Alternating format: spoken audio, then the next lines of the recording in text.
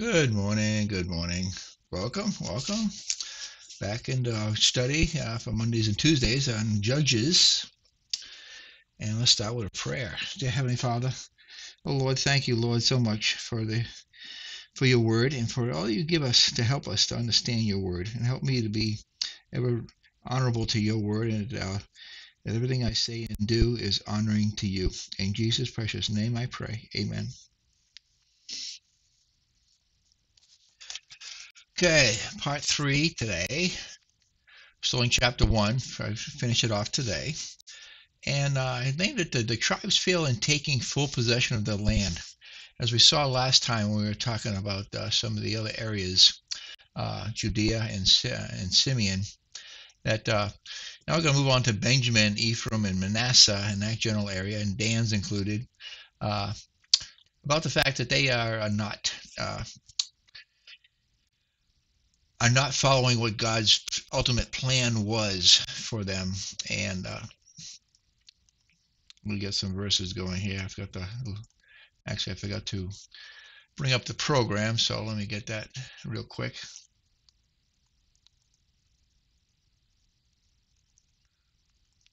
Okay, so we're starting off in verse 21 today.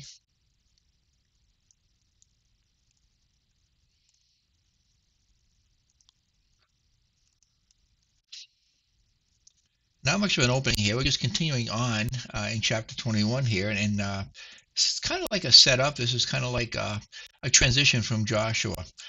Joshua, of course, we left off there, and now we're moving into Judges. And the fact is that everything Joshua said, at first it looks like some of the tribes are going to start out looking pretty good, and we're going to see that today. But other tribes were not successful. They weren't relying on the Lord as much as they should have, and that's the key all through Judges that we're going to see.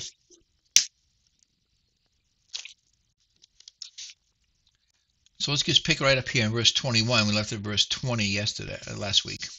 And the children of Benjamin did not drive out the Jebusites that inhabited Jerusalem, but the Jebusites dwell with the children of Benjamin in Jerusalem until this day. I got a little map here just so we can keep in perspective what we're talking about here.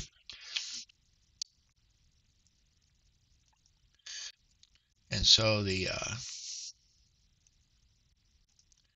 what we're talking about here is right here in Benjamin, because Jebus, J-E-B-U-S, that's Jerusalem right there in the middle, if you can see it. It actually is in Benjamin. As we're going to find out later on, Judah is very helpful in helping Benjamin originally secure, last time we talked about, in securing Jerusalem. And they actually burned the city to the ground, if you remember correctly. But the people that weren't completely successful in driving all the people out of that area so that they can have it all to themselves. So they own the property, but there's still people there from the former idolatry tribes. So with the battle already won, which if you're back in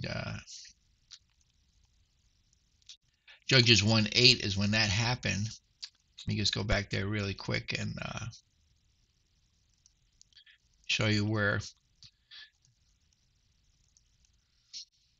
that was done. Now the children of Judah had fought against Jerusalem and had taken it and smitten it with the edge of the sword and set the city on fire. So that's the last thing we have here. But the tribe of Benjamin simply had to enter into it, what was already theirs. It would certainly take effort, but the critical part of the battle was over. Jerusalem belonged to them. But the Jebusites dwell with the children of Benjamin in Jerusalem until this day. Realize that the book of Judges was actually written after. Most people think that it was Samuel that wrote it. We don't know for sure who wrote Judges, but it was actually, so all this information is being relayed to the writer at a later date. So that's why you'll see this a lot in here. That term until this day at the end there. So it just means that we're looking back in history and that they're reflecting on the fact that even up to the point of time that they're actually doing the writing of Judges, that the Jebusites were still there. So you can see they weren't successful in driving them out. The tribe of Benjamin failed to cast out the Jebusites and therefore lived in constant military and spiritual danger. So again, moving on to the next group, verses 22 through 26. Now we're going to see that we're going to go up north here a little bit more. If you remember, Joseph's two sons were Manasseh and Ephraim. And they are separate tribes, and that because of the adoption by Jacob, that they became actual sons of Jacob by adoption also. So they got an actual inheritance. So sometimes you'll see Joseph mentioned, other times you'll see Manasseh and Ephraim replace Joseph. So it's interesting here, we're going to see that it's going to mention the house of Joseph. And the house of Joseph, they also went up against Bethel, and the Lord was with them. Well, Bethel, you see it's right there.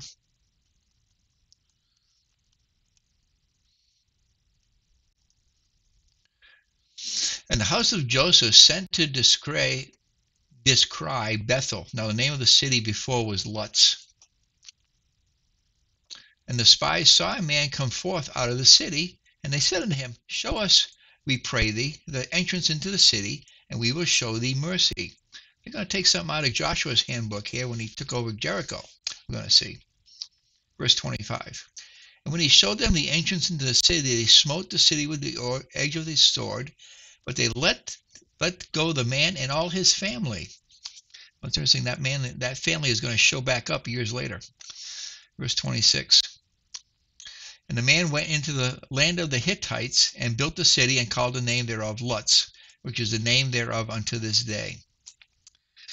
So the house of Joseph, this is interesting and somewhat rare, combining of the two tribes that came from Joseph, Ephraim and Manasseh, into one group, the house of Joseph. We saw there in verse 22,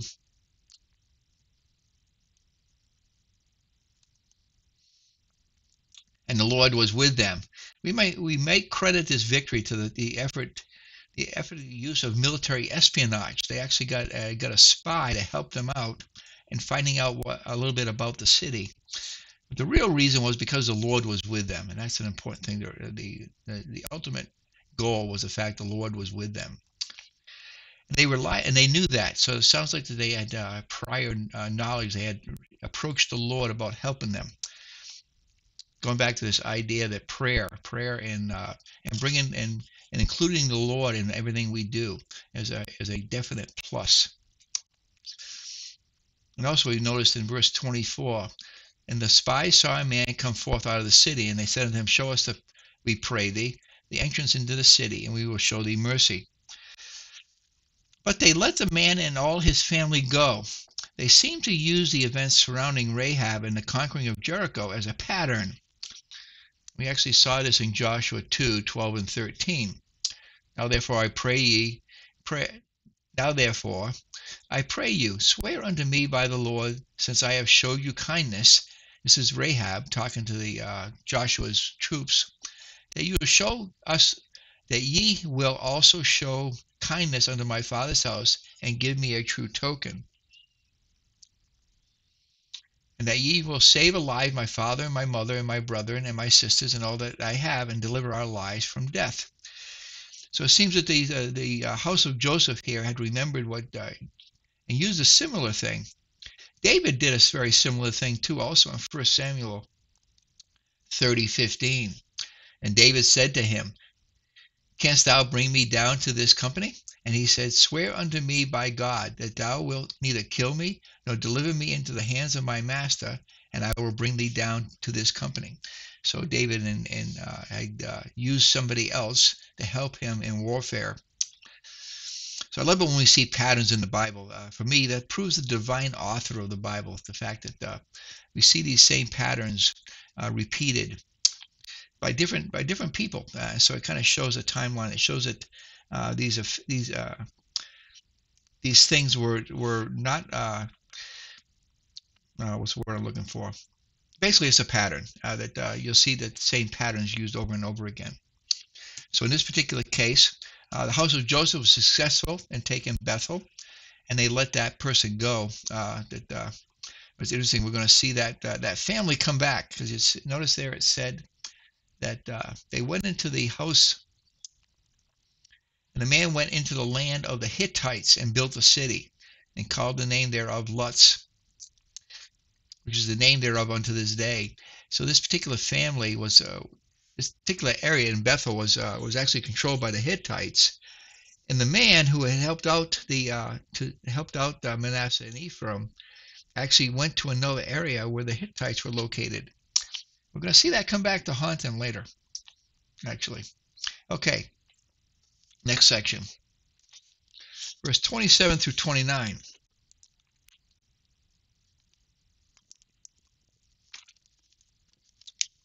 So Manasseh and Ephraim were successful in Bethel, but maybe they got a little proud, maybe they got a little bit carried away, but Manasseh and Ephraim failed to drive out all the Canaanites. We're going to see this in this next section, verses 27 through 29. Neither did Manasseh drive out the inhabitants of Bethshean and her towns, nor Tanech and her towns, nor the inhabitants of Dor and her towns, nor the inhabitants of Ibim and her towns, nor the inhabitants of Megiddo and her towns, but the Canaanites would dwell in that land. And it came to pass, when Israel was strong, that they put the Canaanites to tribute and did not utterly drive them out. So, but the Canaanites would dwell in the land, and mentioned there. I can see that the thought of having tributes was a worldly draw to the Canaanites under tribute. Tribute basically means that they for not killing them, that they had to basically serve Ephraim and Manasseh, so that they wouldn't get killed. But that still means they're still there and they're not dead. And so that the influences, I like something I once heard, is that if you think you're going to be able to change someone's, like I've heard this before, particularly in friendship. Let's say you have a friend who is a agnostic, an atheist, and you're a Christian, and you think that you're going to be able to change him. Well, there's a chance that it's going to be the other way around, where he's going to change you. So be careful about what they call it being unequally yoked. And the same situation here is that they're allowing the Canaanites to serve them. But what's interesting is over time that can actually come back to become a curse. So they did not utterly drive them out. In the same way, when someone first begins their Christian life, they may not be strong enough in the Lord to deal with all the things that they see that need changing. Yet as they grow in the Lord, that they must not slack in dealing with those areas. We never are to make a peace treaty with our sins. Instead, be determined to drive them out. Theologian Meyer says this: the one point that Israel should have bore in mind was that they had no right there. The land was not theirs, it had become Israel's.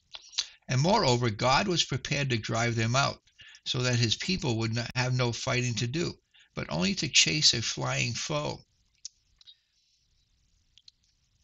And we're going to find out that Gezer didn't belong to Israel until it was given to Solomon by Pharaoh.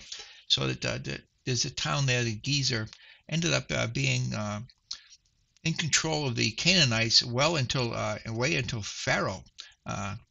Solomon.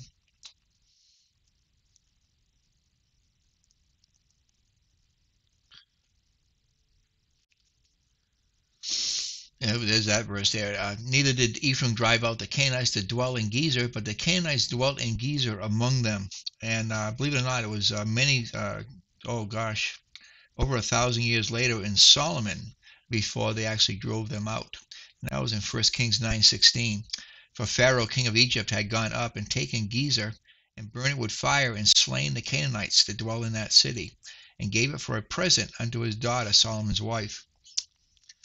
So you can see that because they didn't drive them out, that they actually became a force again in that area, and it actually and they multiplied to the point where it became a Canaanite city again.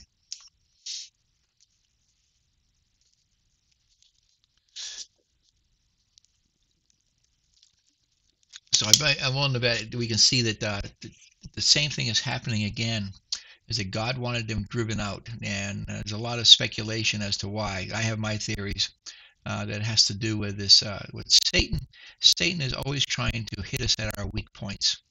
And these particular people, their weak point is the fact that they have a tendency to want to go back to what they remember in idol worship. And God's been trying to break them of that. Okay, verse 30 is the next one. Now we're going to talk about the tribe of Zebulun. Neither did Zebulun drive out the inhabitants of Kitron, nor the inhabitants of Nahol, but the Canaanites dwelt among them and became tributaries. Now here we go. Here we do again, tributes. So now we're talking about Zebulun. Zebulun's a little bit, where is Zebulun? It's up here near the Sea of Galilee. This is the area that ultimately become where Jesus comes from. That's actually a prophecy too. So nor did Zebulun drive out the inhabitants. Each tribe had its own responsibility and its own battles to fight. But the Canaanites dwelt among them and became tributaries. The people of Zebulun thought that they could make their incomplete obedience work to their advantage, especially economically. They failed to appreciate that Canaanites who dwelt among them would eventually bring them into both social and spiritual crisis. I'm reminded of the thought that we can change someone else like in marriage, but like Solomon found out, typically it's the other way around. Solomon had this tendency to multiply wives. He had over 1,000 of them. And I think a lot of them were actually gifts from other, he kept making deals with other kings around the area to keep the peace. But in doing so, those kings felt obligated to give gifts. In that time frame, it was not unusual for one king to give another king a gift of a wife. And that's how I think how Solomon ended up with so many wives. Because the crisis was not immediate, it was easy to think that it was not real. Yes, it was certain, and only a trusting obedience to God could spare them the later cycle of crisis that marks the book of Judges. We're going to find out that this is the ongoing issue all through Judges. They just didn't realize what they were doing and what it was going to cost them later. Okay, continuing on, verse 31 and 32. Now we're going to talk about Asher. And where is Asher? Asher is up here on the seacoast. Tyre, famous Tyre. Well, that's short in biblical history a lot. Neither did Asher drive out the inhabitants of Echo, nor the inhabitants of Zidon, nor of Alab, nor of Akzib, nor of Helbah, nor of Ethnic, nor of Rehob. They really didn't drive a lot of people out. But the Asherites dwelt among the Canaanites and the inhabitants of the land, for they did not drive them out. Neither did Asher. The tribe of Asher also failed to take what God had appointed for them. Each tribe who failed made it easier for the other tribes to also fail. The Asherites dwelt among the Canaanites. Of the people of Zebulun, we read that the Canaanites dwelt among them. We saw that in verse 30. Yet in Asher, it was even worse. It was the Asherites who dwelt among the Canaanites. They suffered a worse degree of social and spiritual declension. Crindle, the theologian Crindle actually states, whilst most of the tribes were able to occupy at least some part of their allotted territory, the tribe of Asher seems to have failed completely to dislodge the Canaanites. And continuing on, verse 33, neither did Naphtali, right there next door to Asher. Maybe because Asher was unsuccessful, Naphtali was also unsuccessful because they could see that what Asher was doing.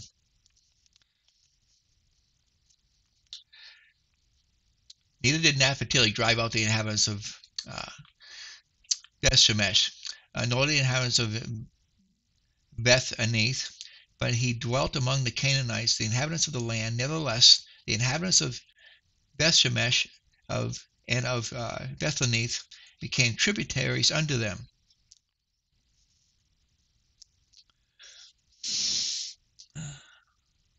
So neither did Naphtali drive out the inhabitants. The tribe of Naphtali found it difficult to counter the trend of the other tribes. The defeat of one affects the conditions of the others. So God never intended for Israel to conquer the land of Canaan easily. He never intended it to happen even quickly. If you remember all the way back in Exodus, the original command had stated that God was going to allow them to get the land as they grew, so that the land wouldn't get destroyed and overrun with animals. We see that back in Exodus 23, 29, and 30. I will not drive them out from before thee in 1 year, lest the land become desolate, and the beasts of the field multiply against thee. But little and little I will drive them out from before thee, until thou be increased and inherit the land. We can see here that they are ready to inherit the land. They didn't drive them out, as they were told to do. It's also mentioned in Deuteronomy 7, 22 through 24. And the Lord thy God will put out those nations before thee by little and little. Thou mayest not consume them at once, lest the beasts of the field increase upon thee. But the Lord thy God shall deliver them unto thee, and shall destroy them with a mighty destruction until they be destroyed. And he shall deliver their kings into thine hand, and thou shalt destroy their name from under heaven. There shall no man be able to stand before thee until thou have destroyed them. This is the part they were not following. God wanted them completely destroyed when the time was right. And they weren't doing that. Both say that God intended to give them the land little by little. Though God planned for Israel to take the land through constant trust in him and frequent battles, they failed to do this and therefore did not drive out the inhabitants. It was almost as if Israel said, if we can't have it easy, then we don't want it at all. They weren't willing to work for it. And also mentioned, but he dwelt among the Canaanites. Nevertheless, the inhabitants of Beth Shemesh and Beth Anith were both put under tribute to them. The people of Naphtali combined both facets of capitulation to the enemy. In some regions of their territory, they lived under the shadow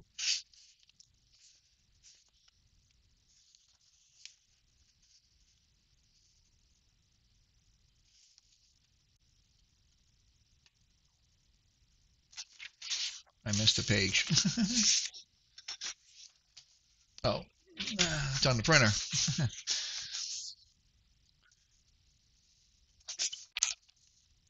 Of the dominating Canaanites. In other regions, they put the Canaanites under tribute to them.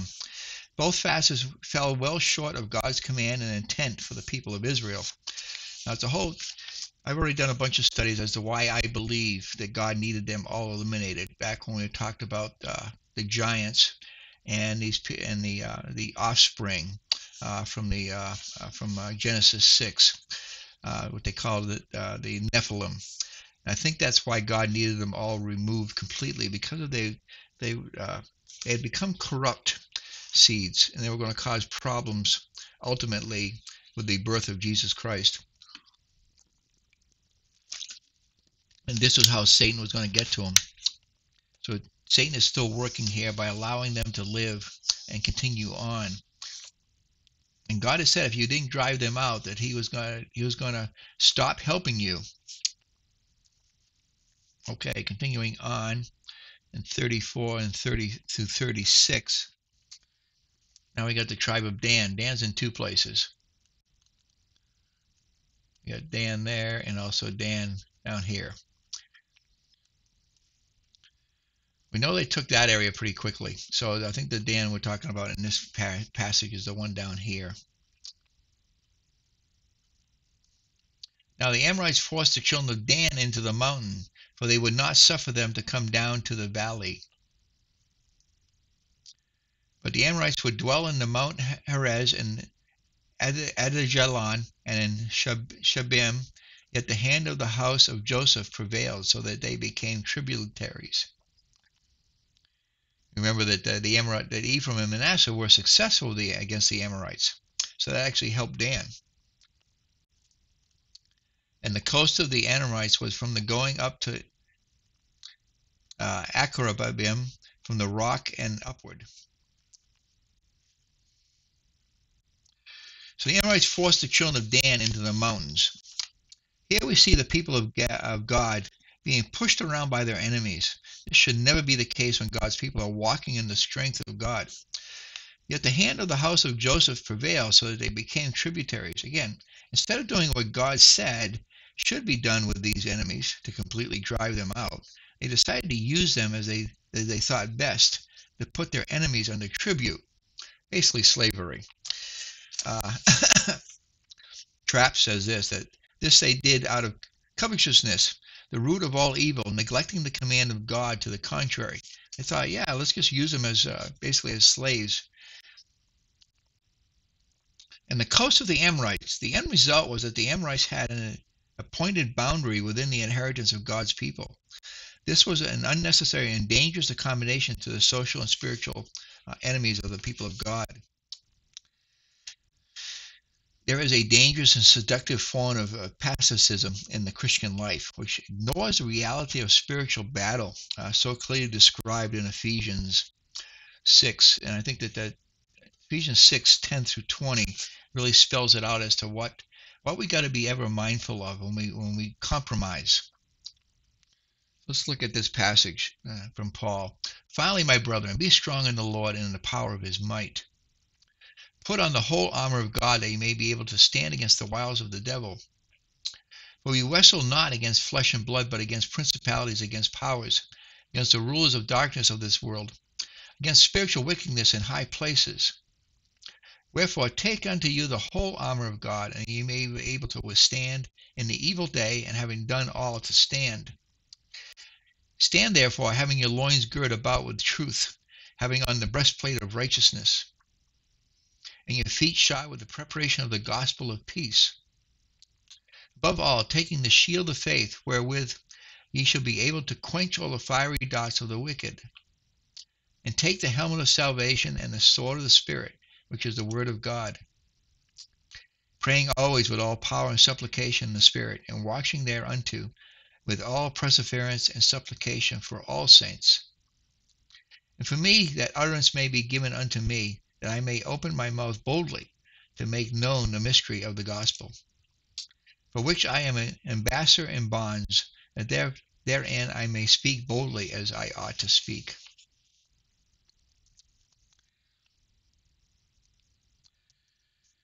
So, clearly described in this passage and referred to by an analogy in the book of Judges, the pacifist attitude would happily make a peace with the devil, then basically says, I will not harm your interest if you leave me mostly alone.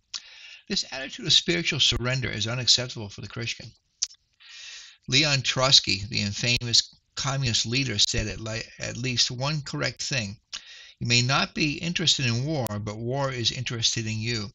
To take an attitude of spiritual surrender is to willingly lose the war. At this period of time, the tribes of Israel at their best experienced incomplete victory. At their worst, they simply surrendered to and accommodated the enemy. This makes us value the complete and glorious victory of Jesus Christ on our behalf all the more. There was nothing left incomplete in the victory he won for us on the cross and through the resurrection. So now I want to move into chapter 2 just briefly. Let's see how we're doing on time. I think I'll stop here. I'll just read what we're going to talk about tomorrow. Judges 2, 1 through 5. And the angel of the Lord came up from Gilgal to Bochum, and said, I made you to go out of Egypt, and have brought you unto the land which I swear unto your fathers. And I said, I will never break my covenant with you. And ye shall make no league with the inhabitants of this land. You shall throw down their altars. But ye have not obeyed my voice. What have ye done? Why have you done this? Wherefore I also said, I will not drive them out from before you, but they shall be as thorns in your side, and their gods shall be a snare unto you. And it came to pass, when the angel of the Lord spake these words unto all the children of Israel, that the people lifted up their voice and wept. And they called the name of the place Bochum, and they sacrificed there unto the Lord. A little bit too little too late, most likely, because we'll study that more tomorrow. I want to talk about the fact of who is this angel of the Lord, and so we'll end there for right now. Dear Heavenly Father, oh Lord, thank you so much for this word and this that we really, really need to choose our battles and be wise as you instruct us as what we should do, and that your word is not as true today as it was then. That we need to look to your word for the guidance we need in all matters, and we need to stick to them. And we know that life will be better if we do. And we thank you and give you praise for your word and for the opportunities you present for us. I praise you and thank you so much. In Jesus' name I pray. Amen. Okay, so we'll pick this back up tomorrow and start off here in Judges 2:1. But basically, they're not following God's commandments. So God is going to send an angel of the Lord, which actually is Jesus Christ incarnate. And we'll talk about that a little bit tomorrow again.